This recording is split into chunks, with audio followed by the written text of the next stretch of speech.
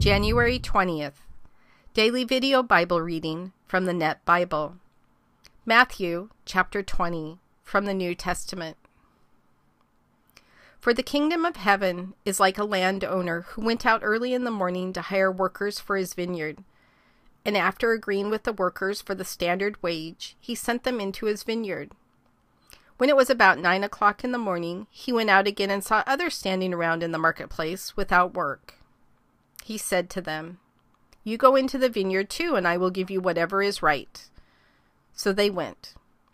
When he went out again about noon and 3 o'clock that afternoon, he did the same thing. And about 5 o'clock that afternoon, he went out and found others standing around, and said to them, "Why are you standing here all day without work?"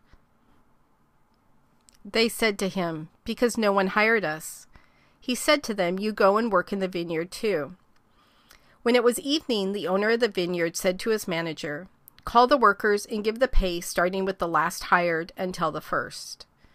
When those hired about 5 o'clock came, each received a full day's pay. And when those hired first came, they thought they would receive more, but each one also received the standard wage. When they received it, they began to complain against the landowner, saying, "These last fellows worked 1 hour, and you have made them equal to us who bore the hardship and burning heat of the day?" And the landowner replied to one of them, "Friend, I am not treating you unfairly. Didn't you agree with me to work for the standard wage? Take what is yours and go. I want to give to this last man the same as I gave to you. Am I not permitted to do what I want with what belongs to me? Or are you envious because I am generous?" So the last will be the first, and the first last. As Jesus was going up to Jerusalem, he took the 12 aside privately and said to them on the way, "Look, we are going up to Jerusalem, and the Son of Man will be handed over to the chief priests and the experts in the law. They will condemn him to death, and will turn him over to the Gentiles to be mocked and flogged severely and crucified. Yet on the third day he will be raised." Then the mother of the sons of Zebedee came to him with her sons, and kneeling down she asked him for a favor. He said to her, "What do you want?" She replied, "Permit these 2 sons of mine to sit, one at your right hand and one at your left, in your kingdom." Jesus answered, "You don't know what you are asking. Are you able to drink the cup I am about to drink?" They said to him, "We are able." He told them, "You will drink my cup, but to sit at my right and at my left is not mine to give. Rather it is for those for whom it has been prepared by my Father." Now when the other 10 heard this, they were angry with the 2 brothers. But Jesus called them and said, "You know that the rulers of the Gentiles lord it over them, and those in high positions use their authority over them. It must not be this way among you. Instead, whoever wants to be great among you must be your servant, and whoever wants to be your first among you must be your slave, just as the Son of Man did not come to be served, but to serve, and to give his life as a ransom for many." As they were leaving Jericho, a large crowd followed them. 2 blind men were sitting by the road. When they heard that Jesus was passing by, they shouted, "Have mercy on us, Lord, Son of David." The crowd scolded them to get them to be quiet, but they shouted even more loudly, "Lord, have mercy on us, Son of David." Jesus stopped, called them, and said, "What do you want me to do for you?" They said to him, "Lord, let our eyes be opened." Moved with compassion, Jesus touched their eyes. Immediately they received their sight and followed him.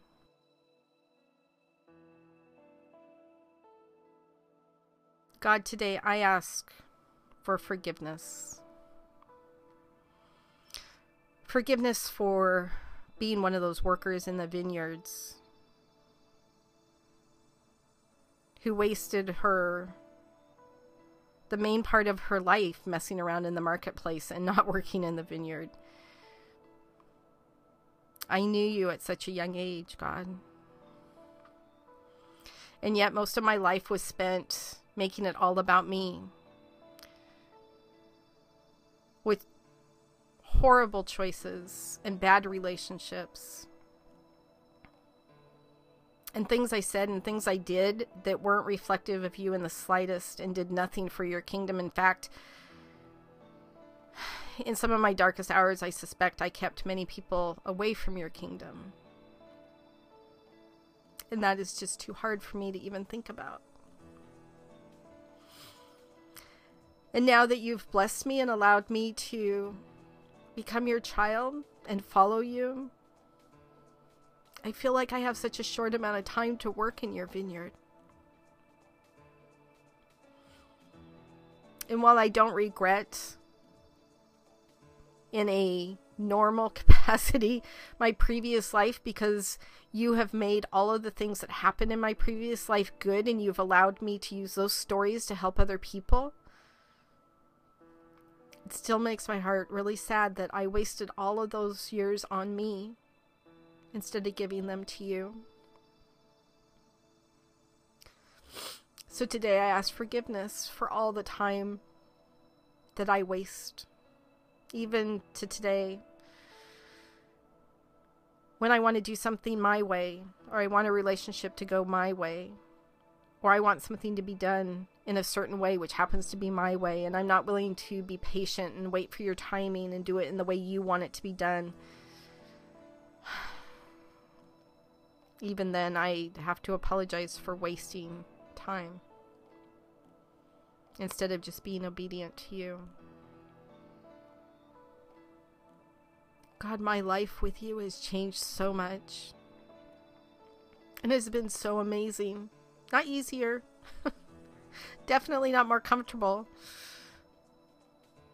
But so incredibly amazing. I am in awe of all the things that you do around me, for people, with people, in this world, for us.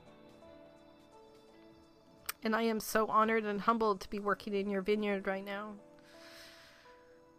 So along with asking for forgiveness for wasting so much of my life on things that don't matter, that are definitely earthly things, I ask that you show me the times now that I am wasting, the emotions I'm wasting, the actions I'm doing that are wasting time and energy that I could be devoting instead to your kingdom.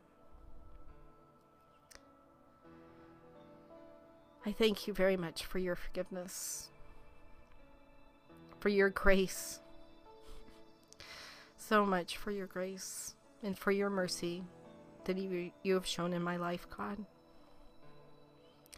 In your Son's name we pray. Amen.